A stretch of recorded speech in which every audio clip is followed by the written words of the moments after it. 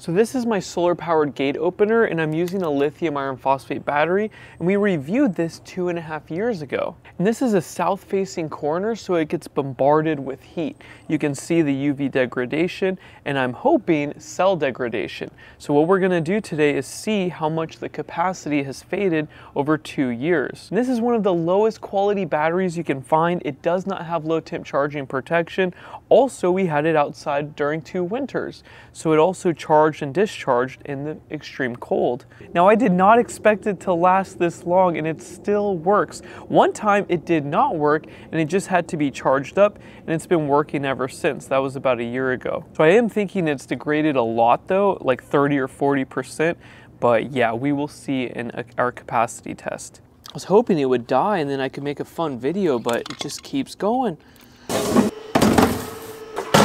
14.5 volts, and it's charging. So we're gonna charge it up to 100% and then do our capacity test. Watch it break during this test. It works for 2.5 years and then I break it. That would be really funny. Look at how bad this thing looks, you guys. And this isn't even sealed, and it works. It's incredible, man. These are very hard to kill compared to a lead acid, man. And now it's fully charged. We have a CBA4. We need 4.8 amps. All right, we'll come back in 5 hours and see what the results are. So we have some results. We got 22.5 amp hours. That is 96% of its rated capacity.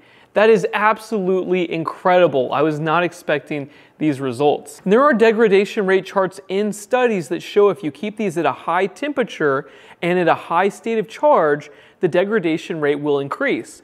But as you can clearly see, over 2 years of Las Vegas in a corner with the sun just bombarding it all day, we've only lost 6%.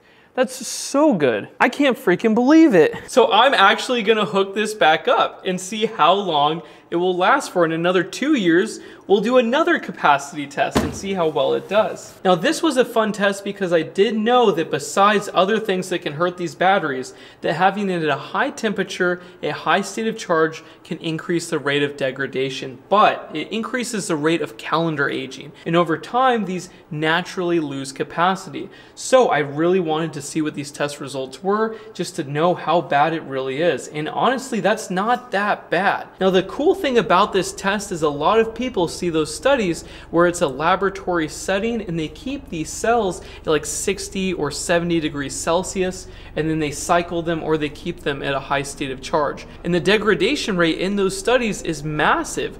But for most people on this planet Earth, you're probably not going to get it hotter than I did. Here in Las Vegas, it will be over 100 degrees Fahrenheit all night, and it will be like 117 to 120 degrees during the day. It gets so freaking hot out there. I thought that it would degrade this thing like crazy, but I was totally wrong. It did pretty good. I can't believe it. And it got rained on. I really tried to kill it, but man, this thing is gonna keep working. Now let's talk about what actually kills these. And the only thing that I've been able to do to actually kill a lithium iron phosphate battery, besides blowing it up in some of my videos. So the one thing that kills these is by discharging them to 0% and then leaving them for months. That will permanently damage your battery and you'll lose that capacity for all time, and the performance will be lower, and possibly it will be unsafe to cycle. And the battery management system cannot catch that. It will catch the low voltage disconnect, it will disconnect the loads, but if you leave that battery in that low state of charge, it will discharge itself over time, and that will destroy the battery. So that is the #1 thing. There's lots of batteries in this workshop that I did a capacity test on. I dropped it down to 0% and then I threw it in my backyard. And in 3 months, it was completely destroyed. That's the only way I've been able to kill one of these things. Everything else, the battery management system can take care of. And even this one does not have a low temp charging protection circuit, but we're not charging it very quick with that small panel out there. So even when it's really cold, it's not causing that much damage. But again, again, that's permanent damage and you'll never get it back. So as long as you keep your batteries fully charged when you store them, you should be good to go. Even Tesla has a lithium iron phosphate Model 3, and they recommend that one to charge to 100%. A lot of people read the studies for NCA and NMC, which are other lithium ion chemistry variants, and they say, oh, I should only charge to 80% or 90%, and that is false. If you have lithium iron phosphate, charge to 100%. And some sources do recommend lithium iron phosphate to store at 50% state of charge, but again, I do not want to risk that, especially in my workshop. I'm testing lots of batteries, so when I'm done with one, I charge it to 100%, and then I throw it in the backyard, and then I give it to my forum members as a donation. But as long as they're fully charged, they will survive my workshop. Now, a lot of people like to baby these batteries thinking that it's going to last a long time, but you want to know what's actually going to kill your lithium iron phosphate is not the cycling, not the temperature, not how fast you charge or discharge, because it has a battery management system to prevent excessive charge and discharge rates.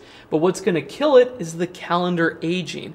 The natural rate of degradation over time will kill your battery before cycling with solar ever will. But this only applies to solar, which is typically under a 0.2 C rate. If you're over 2 or 3 C, that's going to degrade your battery. But not for solar, if you keep it in a nice cool climate, it's going to last a long time. In calendar aging, the natural degradation of the cell itself over time will kill it before you ever will. So my recommendation is charge to 100%, discharge to 0, and cycle between those. And then if you store it, charge to 100% and check on it every couple of months. Make sure it's staying fully charged. Sometimes a BMS will use a lot of current, and that could kill your battery. So keep an eye on the voltage every couple of months and make sure it's fully charged when it's in storage. And that's pretty much it. I hope you guys liked the video, and I'm still blown away that we got 6% capacity fade. So I'm gonna hook this back up right now, and thank you so much for watching. Bye.